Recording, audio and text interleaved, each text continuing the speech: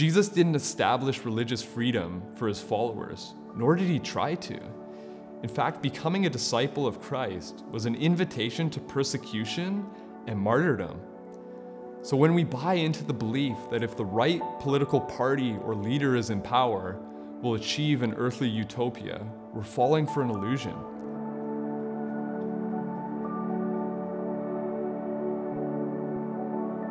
Hey everyone, a very warm welcome to you here at CA Church Online. My name's John and I'm one of the pastors here at the church. Let's open up the Word of God together.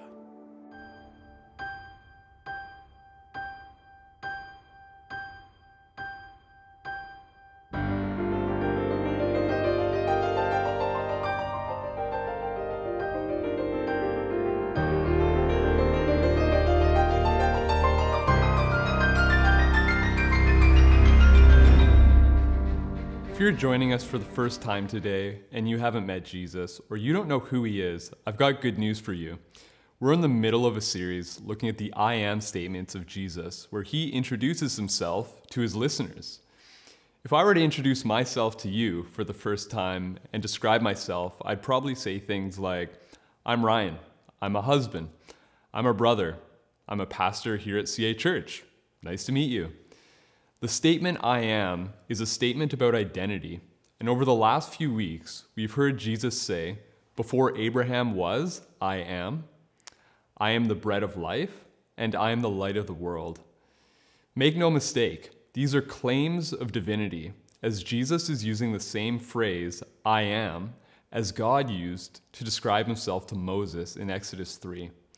Through these statements, Jesus is revealing to his audience that he is in fact God in the flesh, the second member of the triune God. And it wasn't all that subtle either. When Jesus claimed to exist before Abraham 2,000 years prior, he was claiming transcendence over time, something only true of God. So the Jews picked up stones to throw at him because they believed he was committing blasphemy. And so today, we're going to take a look at another one of Jesus' I am statements. I am the door of the sheep in John 10. Now there's a lot going on in this passage. So before we read it, let's look back on John 9 for a moment. Jesus has an encounter with a man who was born blind. And after spitting in the dirt, making some mud, and rubbing it on his eyes, Jesus heals the guy. I wonder if this is where we get the expression, just rub some dirt on it. Now the man ends up rejoicing, worships Jesus, and follows him. What a story, right? Incredible. The only thing is, not everyone was rejoicing at this miracle. You see, the Pharisees, the religious leaders of the day, they were actually disturbed that Jesus would heal this man on the Sabbath. And they end up ridiculing the man for his testimony and throw him out of the synagogue. John 9 concludes, some of the Pharisees near him heard these things and said to him, are we also blind? Jesus said to them, if you were blind, you would have no guilt. But now that you say we see, your guilt remains. In other words, the Pharisees are accountable to God. They know the scriptures, they serve as leaders, and yet they're guilty of getting in the way of the work of God. So as we turn the page to John 10, the setting doesn't change. The Pharisees are still part of the crowd listening to Jesus. In fact, Jesus' next words are aimed at the Pharisees. So let's read John 10, verses 1 to 10. Jesus says, truly, truly, I say to you, he who does not enter the sheepfold by the door, but climbs in by another way, that man is a thief and a robber. But he who enters by the door is the shepherd of the sheep. To him the gatekeeper opens. The sheep hear his voice, and he calls his own sheep by name and leads them out. When he has brought out all his own, he goes before them, and the sheep follow him, for they know his voice. A stranger they will not follow, but they will flee from him, for they do not know the voice of strangers. This figure of speech Jesus used with them, but they did not understand what he was saying to them. So Jesus again said to them, truly, truly, I say to you, I am the door of the sheep. All who came before me are thieves and robbers, But the sheep did not listen to them. I am the door. If anyone enters by me, he will be saved and will go in and out and find pasture. The thief comes only to steal and kill and destroy. I came that they may have life and have it abundantly. Let's pray. Lord, we ask that you would teach us what this means. We want to understand what it is that you, Jesus, are the door of the sheep. And so we ask that you would be glorified in this time together. We pray that you would show us just the depth of this truth, and that we would come to see you more fully as you truly are. And so, God, we commit this time to you. In your name, amen. Jesus was challenging the leadership of the Pharisees through this parable. Here's why. The Pharisees saw themselves as the gates to the kingdom of God. They had an earnest desire for holiness and wanted to see the nation of Israel embody a level of holiness that was typical of priests to make them distinct from surrounding nations and to get to God through the law. So they added extra biblical laws on top of God's laws in attempts to achieve this, and they judged people according to how they followed these regulations. So for example, they added 39 categories of what constituted work on the Sabbath. And they created more rules about what to eat, what to wear, how to pray, just to name a few. It sounds very constricting, doesn't it? They wanted to honor God, but they missed the point. So in reality, this actually led to behavior modification and an external appearance of holiness that was devoid of love and grace. Now here's how Jesus describes the Pharisees in Matthew 23, verses 27 to 28. He says, "Woe to you, scribes and Pharisees, hypocrites, for you are like whitewashed tombs, which outwardly appear beautiful, but within are all full of dead people's bones and all uncleanness. So you also outwardly appear righteous to others, but within you are full of hypocrisy and lawlessness." Wow, harsh words, aren't those? See, under the Pharisees, relationship with God became about performance, self-righteousness based on works, and strict rule-keeping. This was oppressive to the people of Israel. Their teaching and way of life served as a poor example and actually damaged the flock and shut the door to the kingdom of heaven for those whom God was seeking. This was religious corruption, and this is what Jesus was calling the Pharisees out for in John 10. Where they brought death and destruction, Jesus brought life and life to the full. Jesus is essentially saying to them, I've got news for you boys. You're not the gatekeepers to the kingdom. I am. I am the door.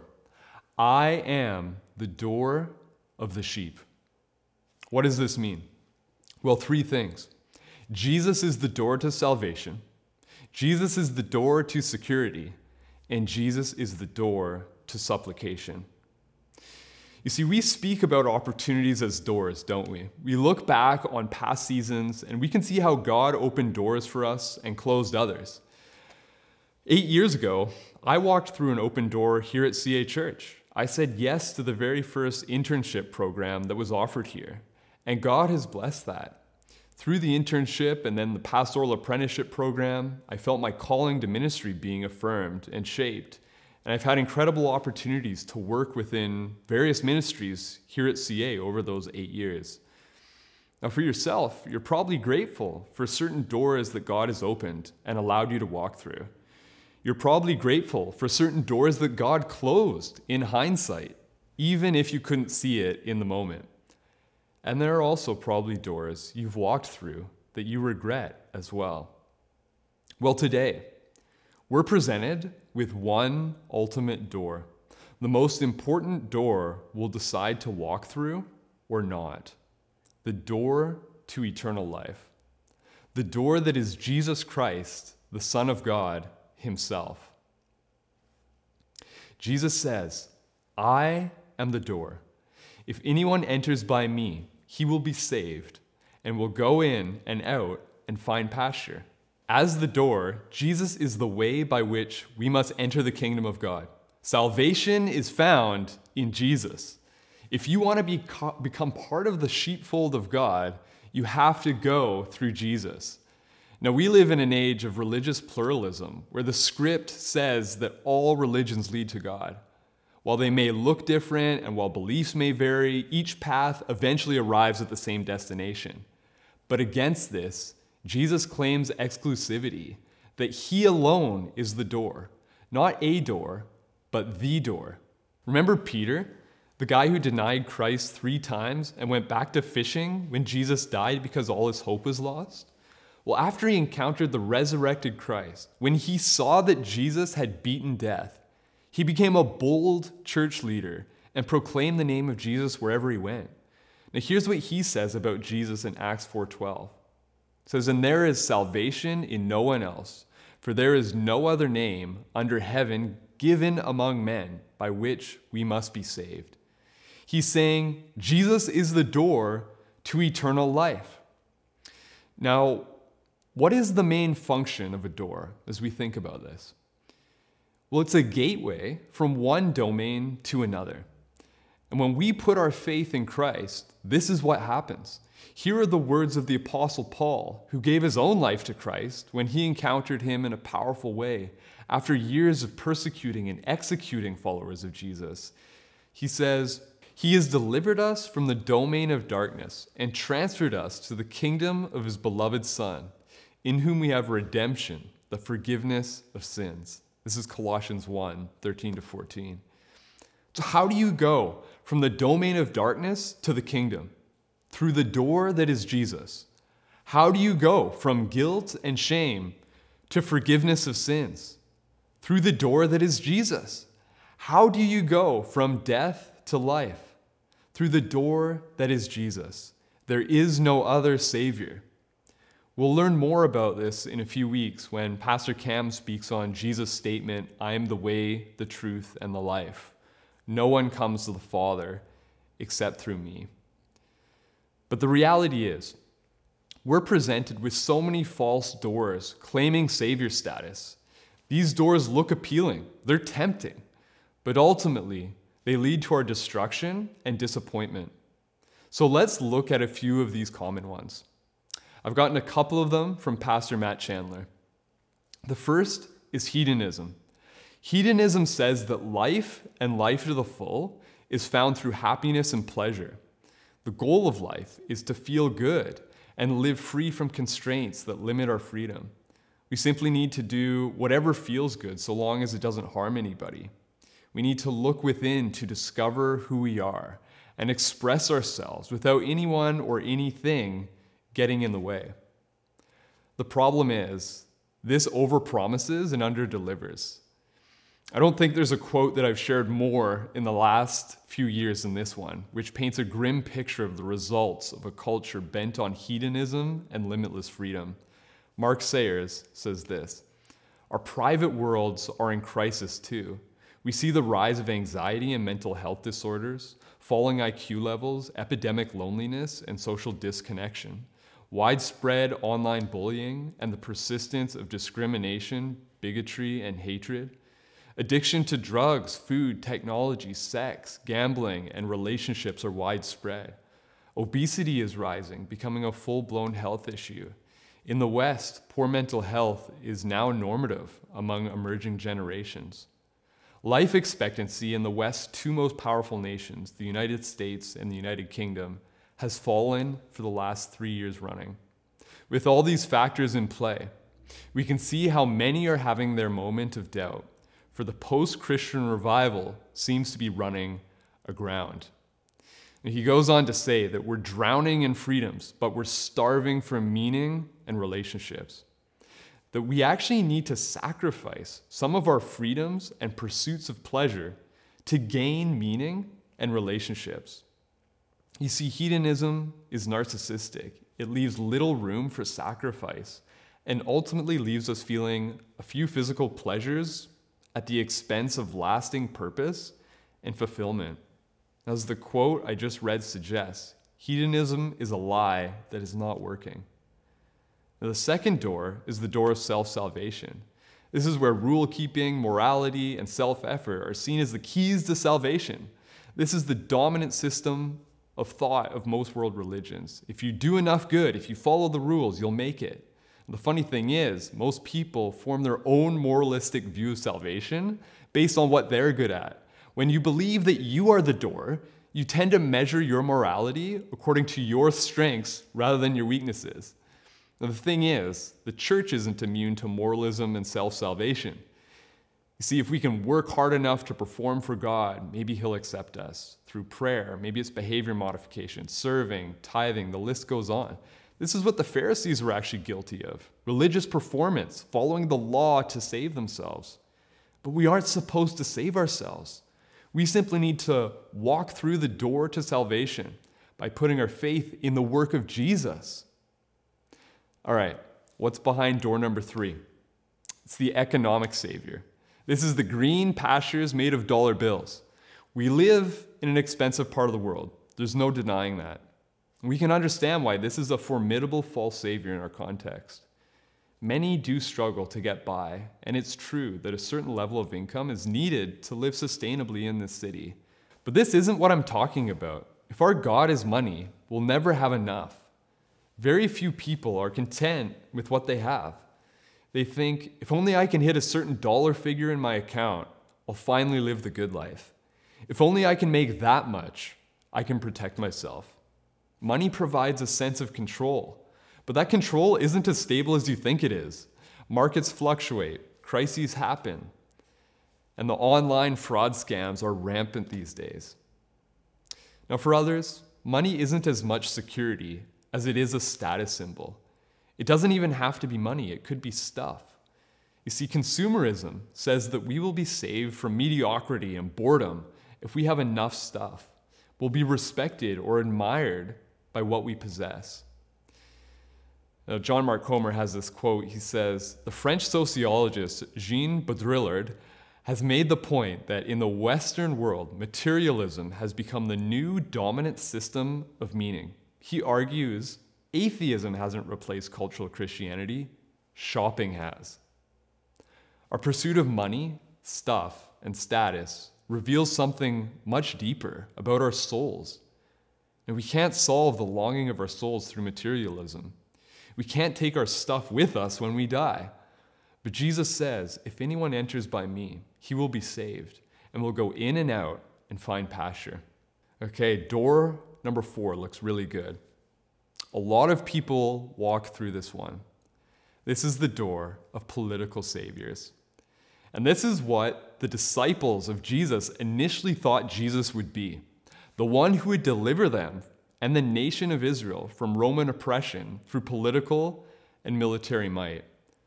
But Jesus didn't establish religious freedom for his followers, nor did he try to.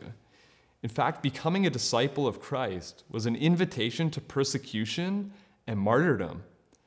So when we buy into the belief that if the right political party or leader is in power, we'll achieve an earthly utopia, we're falling for an illusion.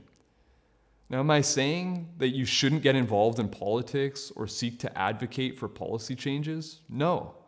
Am I saying you shouldn't have political leanings or convictions or do your research? No. Am I saying you shouldn't put your hope in worldly power? Yes. This might be news for some of you, but the Christian faith doesn't fit into a certain political party or even slide toward one end of the political spectrum. Now, before you email me, you should know that I'm leaving for vacation on Monday for a few weeks. So I probably won't get back to you till the end of August. So with all that being said, here's what I mean. According to historian of early Christianity, Dr. Larry Hurtado, in his book Destroyer of the Gods, the church was characterized by 5 things that made her stand out from the empire. So here's what they are. Are you ready? Number 1, the church was multiracial and multi-ethnic, with a high value for diversity, equity, and inclusion. Number 2, the church was spread across socioeconomic lines, and there was a high value for caring for the poor. Those with extra were expected to share with those with less. Number 3, the church held life as sacred and resisted things like infanticide and forms of abortion. Number 4, The church was resolute in its vision of marriage and sexuality as between one man and one woman for life. And finally, number 5, it was nonviolent, both on a personal level and a political level. Now, the first two of these are traditionally liberal positions, while the second two are traditionally conservative positions, and the last one just doesn't really fit into either. So thus, Orthodox Christianity doesn't fit neatly into political categories. So what's my point? My point is, our allegiance is to Christ and not to political saviors. Before we're Canadians, we are citizens of heaven. And so come what may, we can rejoice because our hope is in Christ and not in earthly national leaders or the outcome of an election or the laws of the land. The humanist idea of utopia is a myth, but the offer of eternal life is a reality. Jesus is the door by which we can be saved. So which false savior are you trusting in? Which door are you knocking on? What lies behind those doors ultimately provides a fleeting sense of security and food that leaves you feeling hungry. But the true security and supplication are two of the benefits that come with salvation in Christ. As the door, not only is Jesus the way to salvation, he is also our source of security and supplication. You see, the sheep who enter through Jesus, they find pasture, life, and abundance, our text says. Jesus doesn't provide the dead grass of false saviors. His way does not lead to death and destruction. In Jesus, there is life, intimacy, belonging, identity, and protection. His sheep are nourished, satisfied, provided for, and protected. Now remember how the Pharisees saw themselves as the doors or the gatekeepers to the kingdom of God? But in reality, they destroyed the sheep? Yeah, well, when Jesus is talking about the thieves and robbers who climb in by another way, he's talking about them. In verse 10, he says, they come only to steal and kill and destroy. These false saviors are no shepherds at all, but instead harm the sheep. They don't enter through the door. They transgress boundaries of protection to steal and harm the sheep. Now, it's important to note that in verses 1 to 5, the setting Jesus describes is within a village where the multiple sheep flocks would actually be kept in a courtyard, and a gatekeeper would allow shepherds into the courtyard to gather their flock and lead them out. And this is why the imagery of a thief makes sense. One who wouldn't go through the gatekeeper because he wouldn't let him, but would climb in over a wall. But here's the interesting part. Jesus seems to switch the setting, starting in verse 7, to the wilderness. Now, the wilderness was often a place of danger. There were wild animals, flash floods, cliffs, and harsh conditions that shepherds had to protect their flocks from. Now, sheep pens in the countryside were often stone-walled and had no gatekeeper. The shepherd would lead the sheep out into the pasture and back into the pen through an opening in the wall. So since there was no true door, the shepherd himself acted as the door. He would actually sleep across the entrance at night. Now, with this picture in mind, we can see how Jesus, as the shepherd door, keeps the flock safe from outside threats and only allows the sheep out of the pen under his supervision. The sheep go in for protection and they go out for pasture. In for security, out for supplication. Now, maybe you've walked through the door of salvation, but you're in a season where you don't feel the supplication and security of God. You don't feel nourished or protected. Instead, you feel weak and exposed. Well, here's the truth. Jesus doesn't necessarily protect us from hard seasons, but he protects us in them. It's not that we'll never face trials or difficulties or hardship. It's not that we'll never have desert seasons or experience pain, but it's that in the midst of your pain, Jesus comes alongside you. He walks with you, sustains you, uplifts you, identifies with you. Why? Because he has walked that path himself. He endured physical pain. He experienced abandonment from his friends. He experienced false accusations, hatred, and rejection. Just the other day, I was reading in Luke chapter 4, and I realized that After Jesus' first sermon, the religious leaders wanted to throw him off a cliff. How's that for a first day in the pulpit? Jesus knows suffering, and he promises not to abandon you when you encounter difficulties of your own. Jesus says, "In this world you will have trouble, but take heart, I have overcome the world." You see, it's when we are weak that he is strong. His grace is sufficient for us, for his power is made perfect in weakness. In Psalm 23, the shepherd doesn't remove the valley of the shadow of death for his sheep. Rather, it says, "Even though I walk through the valley of the shadow of death, I will fear no evil, for you are with me. Your rod and your staff, they comfort me." Jesus is with us in the valley. When death and shadows surround us, he's protecting us, he's comforting us, he's strengthening us. And so we need not fear evil because the Lord is our protector. Through Jesus, we enter and find rest, protection, provision, life to the full, and salvation. So if you're not a Christ follower yet, but you've seen the emptiness of false saviors, and you're pondering whether to walk through the door that is Jesus, I want to let you know that Christ is already pursuing you. In Revelation 3:20, Jesus says, "Here I am. I stand at the door and knock. If anyone hears my voice and opens the door, I will come in and eat with that person, and they with me." Jesus has already taken the first step. He's knocking on your door. He wants relationship with you. Will you open the door to him and allow him to introduce himself to you before you walk through his door? Let's pray.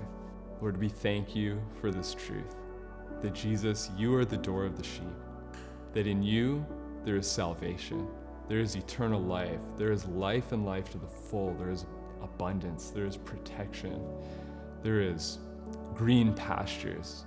We thank you that you are good. We thank you that you are trustworthy. God, I pray that you would show us where we've been looking to false doors or false saviors for these things, for protection, for life, for fulfillment. And Lord, would you just slowly pry our grip off of these things? Lord, would we turn to you? Would we fix our eyes upon you and see you in all of your beauty? And Jesus, we thank you that you take the first step towards us, that you're knocking on our door. And so, Lord, we pray that you would continue to draw us to yourself. Jesus, thank you for who you are. It's in your name we pray. Amen.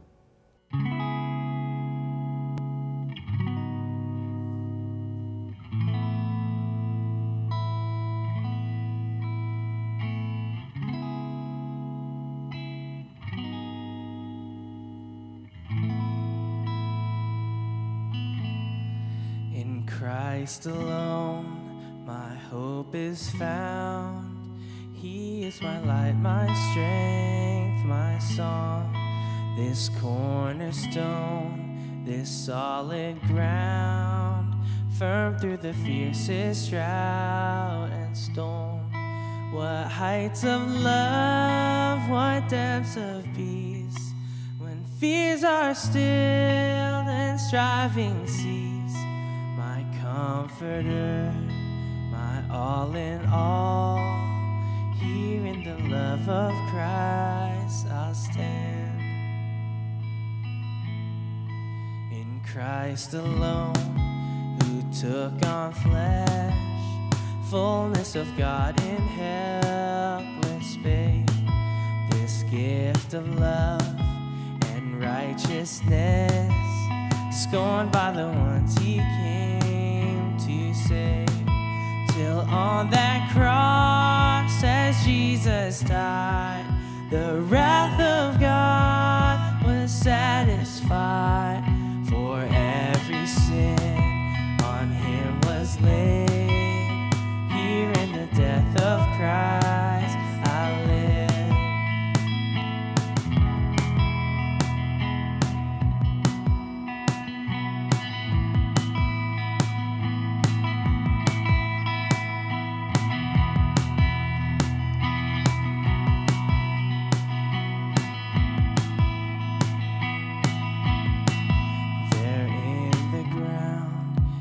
body lay, light of the world by darkness slain, then bursting forth in glorious day, up from the grave he rose again, and as he stands in victory, since curse has lost his grip on me, for I am his and he is mine, bought with the precious blood of Christ.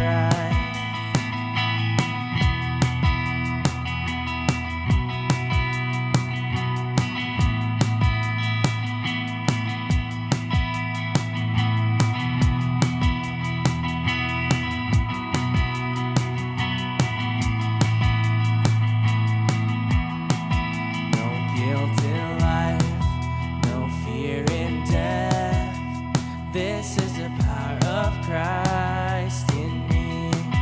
From life's first cry to final breath, Jesus commands my destiny. No power of hell, no scheme of man can ever pluck me from his hands till he returns or calls me home. Here in the power of Christ I'll stand.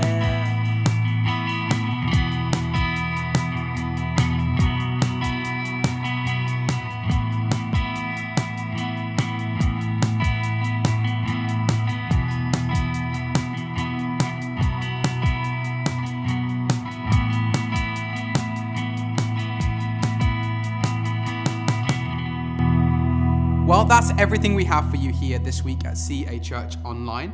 I do want to say this, if you haven't yet subscribed to our YouTube channel, it's a really great way for you to stay connected with what's happening here online at our church.